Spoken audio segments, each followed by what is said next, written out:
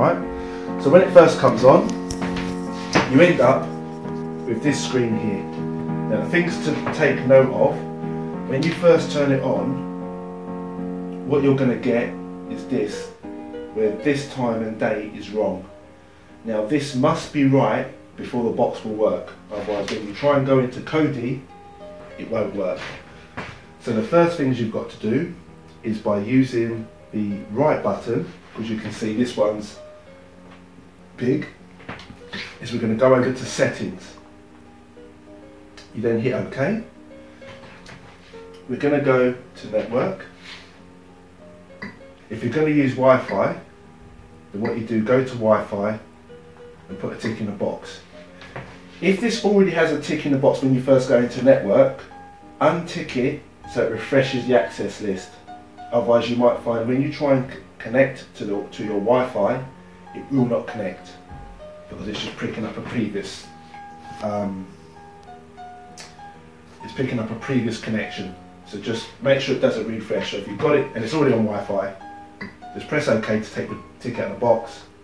Press OK again, we'll put the tick back in the box and make sure it does refresh access point list. From here, you select whatever your Wi-Fi is. Otherwise that one, I press OK. And then you get here, input password. Now, I've got a tick already in show password. It's advisable to put a tick in that box so you can see what password you're entering. So you go down, I'll put a tick in the box, go back up to password, press OK. And then what I would do is you then use the lefts, right, up and down keys to move around the onboard keyboard. Once you get to a letter, you just press OK, and you'll notice the letter will come up in here.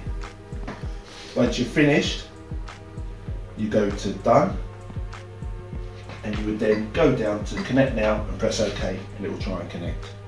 Alright? If you're going to use Ethernet, then you would just obviously go to Ethernet, put a tick in. Connecting for the first time, it will take about 10-15 seconds before you get an IP address. Just leave it and wait. Don't press anything, don't try and connect to anything, just let it do that. Because if it doesn't do that and it doesn't connect, you're going to have to turn it off and back on to then do the whole thing again. So just leave it. But as I say, it'll take about 10-15 seconds to get an IP address. So now you can see we're done. So that means we're now going to work.